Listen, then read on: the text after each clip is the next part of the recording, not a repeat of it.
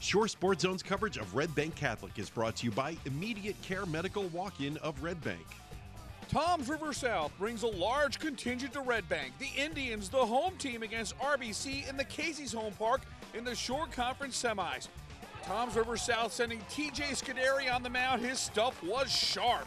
This is one of his 12 strikeouts. In the fourth inning, tied at 1, David Glancy ropes one to left center. This is an RBI double. The Caseys take a 2-1 lead. In the sixth inning, RBC looking for more, but Brian Sheehy's highliner snared by second baseman Matt Schiffer. That takes away a base hit. Nice web gem there. It remains a 2-1 game.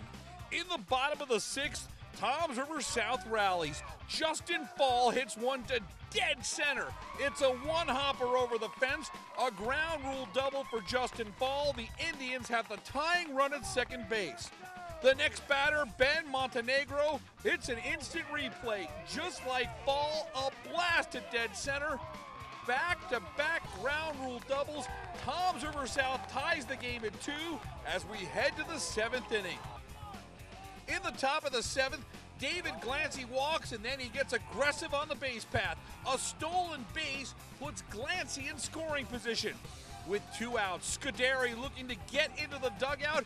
Mike Veet with a ball hit a mile high.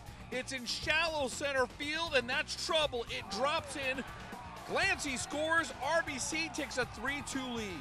Austin Nappy looking to close out a win in the bottom of the seventh. Scuderi gives the Indians some hope. The base hit to center.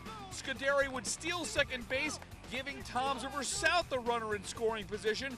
But Nappy able to get the ground out to third to end it. Complete game for Austin Nappy. Red Bank Catholic gets a 3-2 win over Toms River South.